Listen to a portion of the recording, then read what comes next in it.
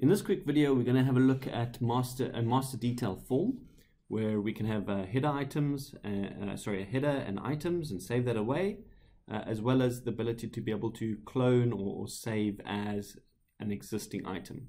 So that's quite useful where you might have a previous invoice or a previous set of information that's been submitted off and you'd like to do it again, but you'd like to select one that you've already done, load it up and then save it as, so that you don't have to input all that information all over again. So it's quite a useful scenario.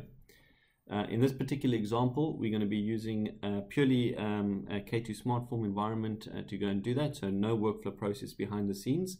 It's quite nice and easy to do it with a workflow process, but let's see how we can do it just purely from a forms point of view.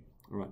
So let me show you the way that this actually works. So I can come in here on this little form, create a new item. Let's call this header 1. Just adding all the items in quickly. So I've just sped up the video here a little bit, just so you don't have to watch me type all these things in as slow as I type.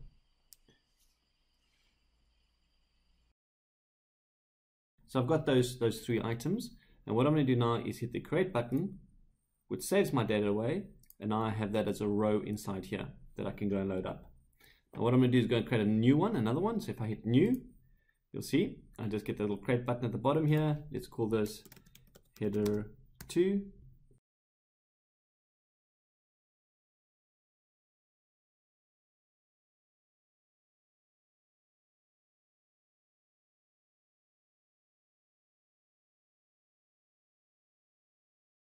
Okay, so I hit create, that's saved, and now I've got my 2 at the top here, and if I click on them, I can load them up.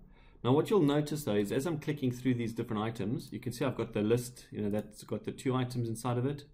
This has got the 3 items, it's all saved away correctly. But what you'll notice is that when I'm clicking on an existing item, I now have the ability to save that item, so I can come inside here and make a change to it, maybe to the header name. I'll call it header 2.01 and hit save. And you can see I've got 2.01 at the top now. So I can come in here and make changes and save them away. But now what might need to happen is I'd like to have another one of these, which is pretty much exactly the same, maybe with an extra row. And I don't want to have to go in and type out everything all over again.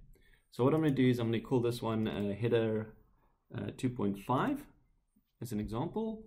And what we're going to do is I'm going to go and add a further row. So I'm going to call this header 2.5 item 4 inside here. All right.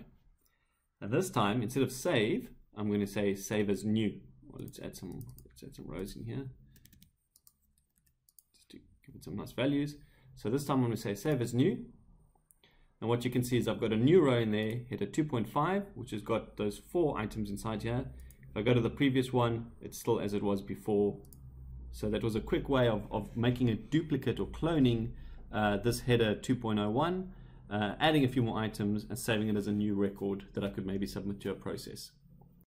Look out for the next video where we'll go behind the scenes and show you how this is all put together.